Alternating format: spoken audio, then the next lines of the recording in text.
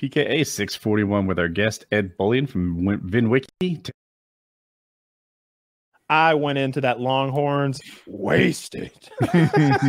Yet still short of patience for that poor waitress. Fuck her. I hope she lost a foot to fucking diabetes. It does seem possible. You had a bad Longhorns experience on a survival trip. We were real hungry. We'd done the survival trip, been in the woods for a week, and it was over. And it's like now it's time to break. We didn't bring fast, food. Yeah, so it was time to break our fast essentially after a week, and we go to my house, we shower up, and we go into this Longhorns, and we're getting very poor service, and it was like, come on, it was just real slow service, like she wasn't waiting on us, and I was getting super impatient, and I was talking about making a scene. I was going to make a scene. We spent a week in the woods. Instead of bringing food, we bought fishing rods and rifles, dramatically overestimating our ability to hunt and gather. It basically starved. Yeah. Wow. How much food did you hunt or gather? No, I caught 2 crawfish. I was the only one that ate them. And they were like insects, basically. And the gathering, most successful part, I think Kyle met a person in the wood giving away cookies. That's not gathering. This isn't gathering. He was indigenous to the area. It's important that I tell this story because what happened was I was out hunting. I was literally trying to kill us a squirrel with a fucking, as George Costanza calls them, with a 22, and because I'd scouted this location for weeks prior that we were going to be camping in. And there were so many squirrels. I was thinking like, oh, y'all are in trouble in a couple of weeks. I've never eaten squirrel, but I've been watching YouTube videos on how to prepare them and skin them and stuff. And they just all disappeared as soon as we moved into the neighborhood. There were no squirrels. And so what I would do is I'd walk out of our place, I'd get in my truck, and I'd drive down the road thinking maybe our like activity is running the squirrels off. I'd park, I'd get out, and I'd sit in the woods with my rifle for a couple hours every morning and see nothing. One morning I run into another truck and he's like, hey, because there's nobody out here. We're in Mount Currahee, where they did like the 5 miles up, 5 miles down, and Band of Brothers. Yeah, we're Ross runs them. Yep. And this guy's like, hey, he said he owned a store and that they took the stale cookies and muffins and gave them to campers, and asked if I wanted any, and sort of like holds up multiple boxes of M&M cookies and like mini muffins, I think. And I was like, yes, I would love that. And I don't think I ate any. I think I showed up back with them and I was like, what should we do with this? I technically gathered it. It's just shocking. This is up there with Flat Earth as far as believability for me. Like that there was a muffin man. Dude, none of us believed him, but there's more.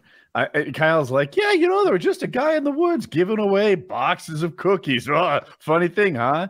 And we're all like, no way. You're like destroying the integrity of this thing. And the cameraman guy goes, I saw him too. I met him. I turned down the cookies. It's like, of course you did, you fucking dick. You're the one who has food. The cameraman was the only one not participating in the real survival aspect of it. Yeah. He was producing the thing. You go from ruining the spirit of it to being like, what? You bitch. You had the opportunity to have bran muffins and you didn't. I was so thankful. I was so thankful that he too had seen the Muffin Man. Because the Muffin Man was the Muffin Man. It was such a make-believe thing to tell people. And like I think that's how people feel. Like, I don't believe in aliens, but and UFO spottings. I think they're generally seeing like weather phenomenon. I don't believe in like, Muffin Men.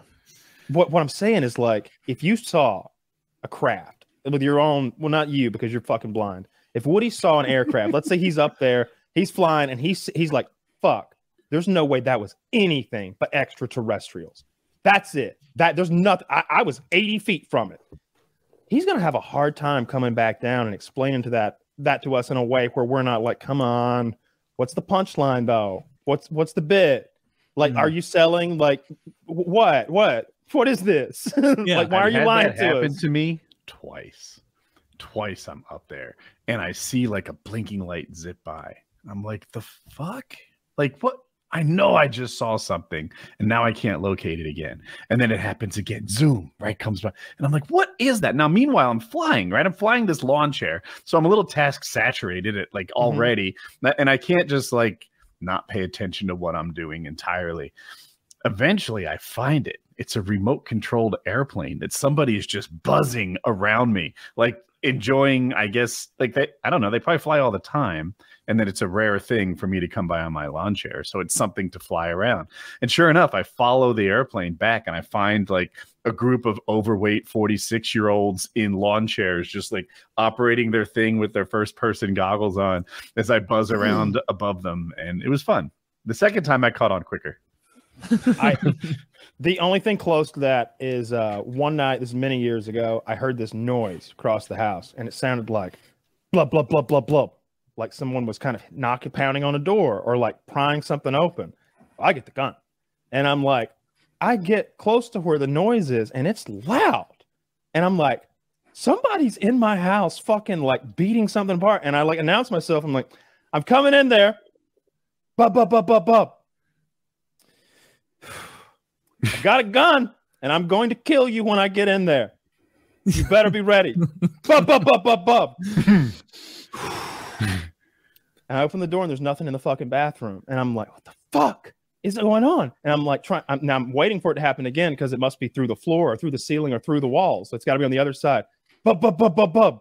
And I look down. It's through the floor. So I go down to the basement and now I'm terrified. Now I'm sweeping. The light is on. The light is on the AR. Officer Michael over here. It was a machine gun, by the way. I'm ready to go. You're ready to ruin the guy and your hot water heater. And like a bunch of other shit. Somebody's about to get shot like 30 fucking times. Yeah, it's an HVAC system. Yeah. And I get to like under the bathroom and I'm sweeping that room now while like looking. It's just me. I'm so scared. And I look up. Bub, bub, bub, bub, bub. It's the fucking toilet. The fucking toilet had been making noise. So I turned that valve on it off.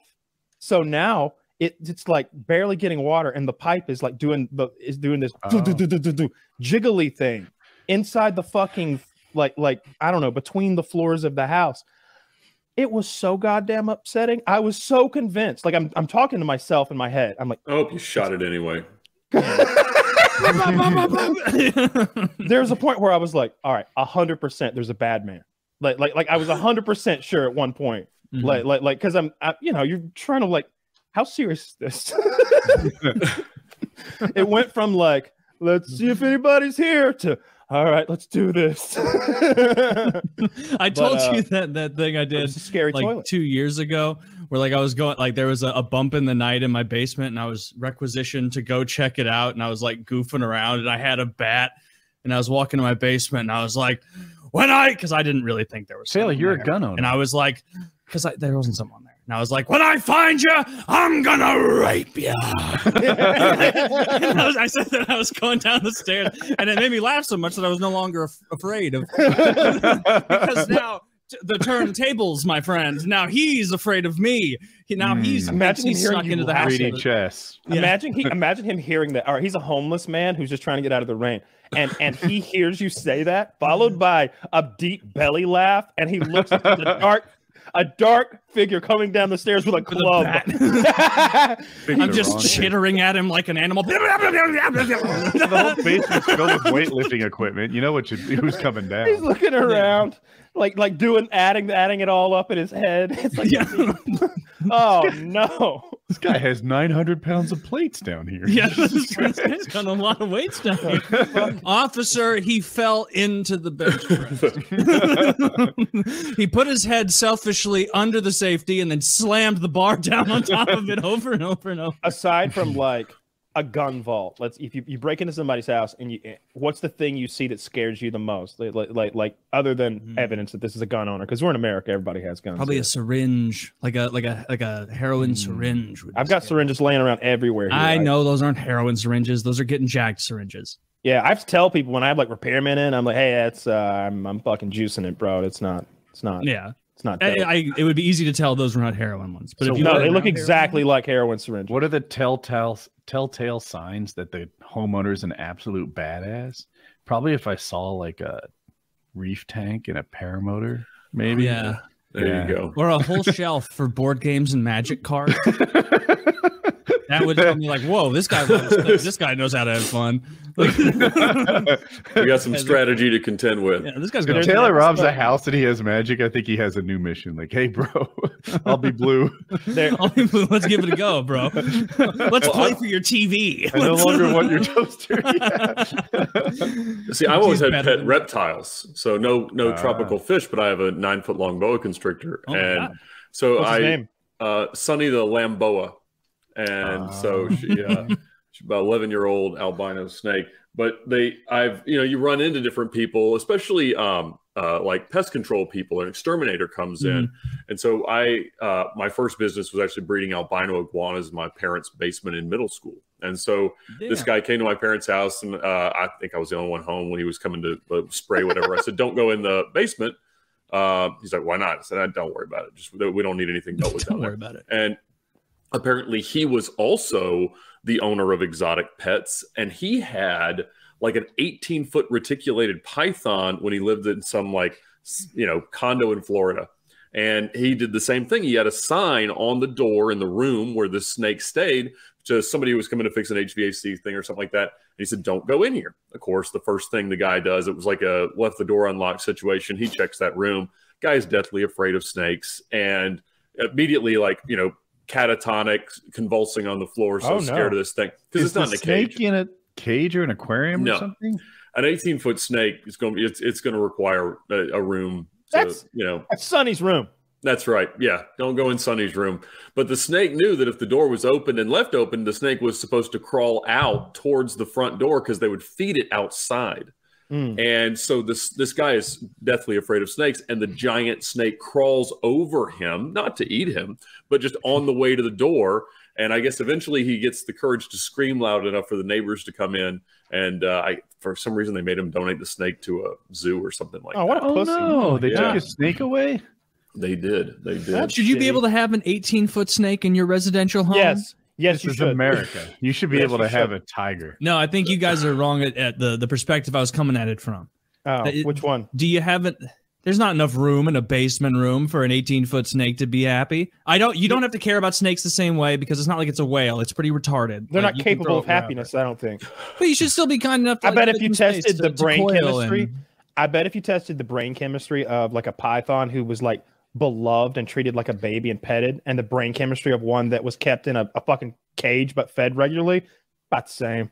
You are right in this because my needs are met, my lord. Reptiles don't even have a forebrain or a midbrain, so they only have impulses like hungry, cold, hot, uncomfortable, like pressure sensations. It's like Creed said in The Office: animals don't feel pain.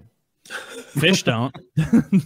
They say that. How convenient that is that fishermen decided fish they apparently don't have the mechanism for it in the way we do. So they can feel like I am being violated, but like they don't That's feel what pain. pain is. You're telling me their pain What is I'm different telling than you, ours. Woody, is it's a backwards rationalization to make us feel better. What I'm telling you is there's no evidence for this either way.